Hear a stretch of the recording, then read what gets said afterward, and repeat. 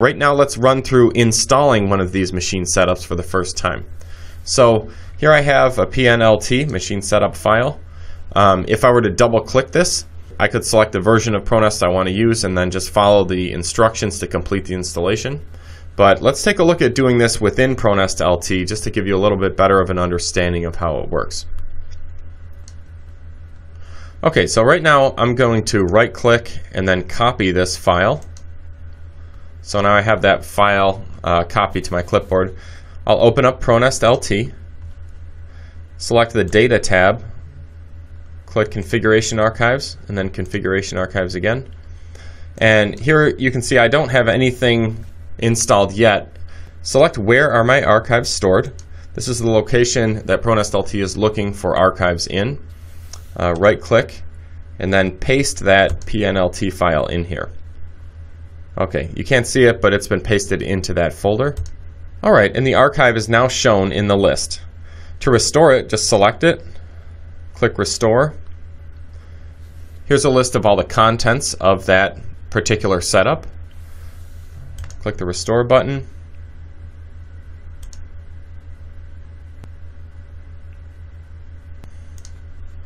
Alright, so that machine setup is now installed.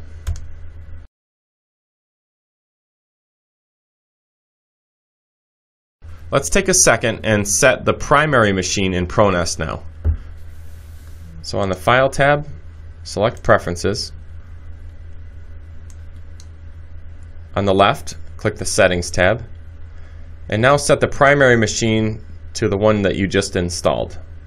I'll select this PowerMax machine.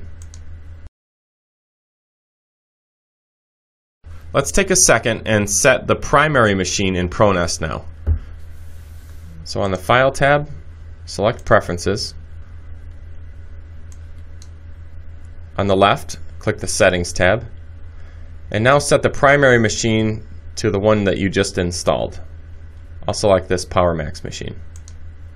Alright, so now every time I start Pronest LT, it will use this machine by default.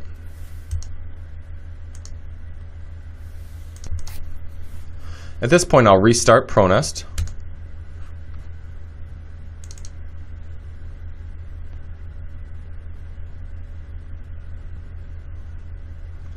Okay, and now you can see that that machine I just installed is listed here as my default machine, and those settings are loaded. Right now, if I were to add parts and then output the parts, I would be creating machine-readable code using this setup.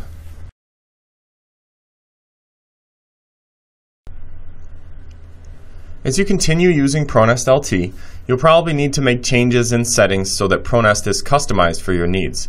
This may include things like which folder to write NC output files to, the CAD layer mapping, standard plate sizes, and so on. Once you've gotten all of your settings to a good spot, it's a good idea to create a backup archive that contains all of those personalized settings. So let's take a look at that now. On the Data tab, select Configuration Archives and Configuration Archives again. This time select Create a New Archive. Just type a name in. Click Next.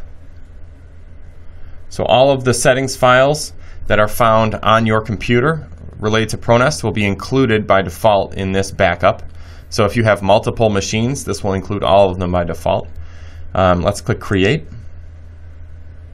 Okay, and that archive is now created and it's stored in the same location that we looked at earlier. So this link here, where my archive is stored, contains the backup PNLT file. This can serve as a restoration point in case your PC crashes. Basically, it serves as an insurance policy for your settings. We encourage you to be proactive about file management and use good practices. So create multiple copies of this file, store it in different locations on different drives or devices. It'll make it a lot easier to get back up and running if you ever do have a hardware failure.